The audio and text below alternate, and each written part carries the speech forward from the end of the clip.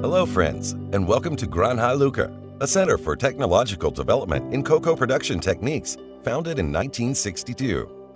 The center seeks to promote cocoa production and lead Colombia to be recognized around the world as the best producer of cacao fino de Roma.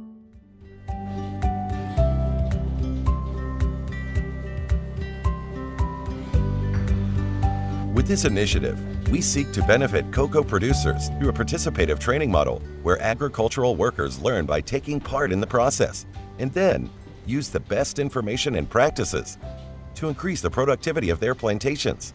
Come and join us during the Granja Luca experience.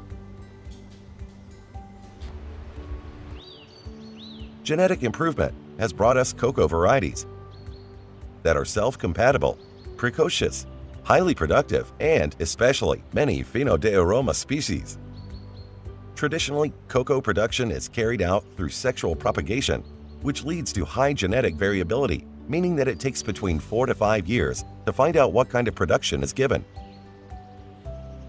Asexual propagation provides us with a solution to many of the production problems. Using a grafting method to propagate the shoots, we can guarantee that 100% of our plantations are going to be homogeneous and highly productive.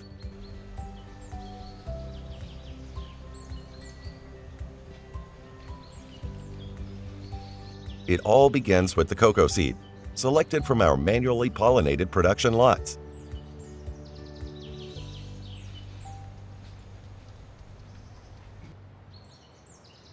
Granja Luca produces the best seeds in the country, guaranteeing that the cocoa producers will receive a top-quality genetic material. Growing demand and new cocoa plantations have forced us to implement 2 strategies. The first is the establishment of a plot to produce only cocoa seeds, and the second, a crop forecasting methodology. Here, we are manually pollinating cocoa flowers in order to support the natural pollination process. We are loading a great quantity of fruit on each tree to satisfy a market and thus guarantee the best possible quality.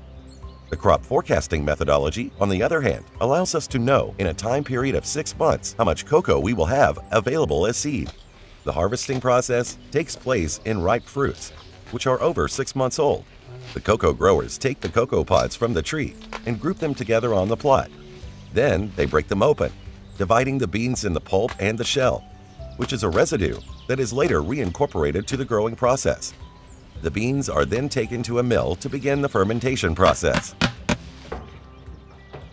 It is with the fermentation process that a good chocolate begins. Fermentation, in turn, begins with the harvesting, when the pods are broken open and the beans in the pulp, with high levels of sugar, begin an anaerobic fermentation process in which the sugar is converted to alcohol. 2 days later, the mass begins to move, as we can see, turning the alcohol into acetic acid. This process may last from 4 to 6 days, depending on the climate. Once the beans have fermented, they have to be dried in a process that lasts between 7 and 9 days.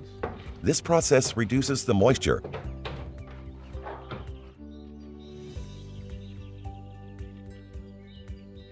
for commercialized cocoa. During drying, any remaining acetic acid from the fermentation process is removed, and the final characteristics of the cocoa are shaped.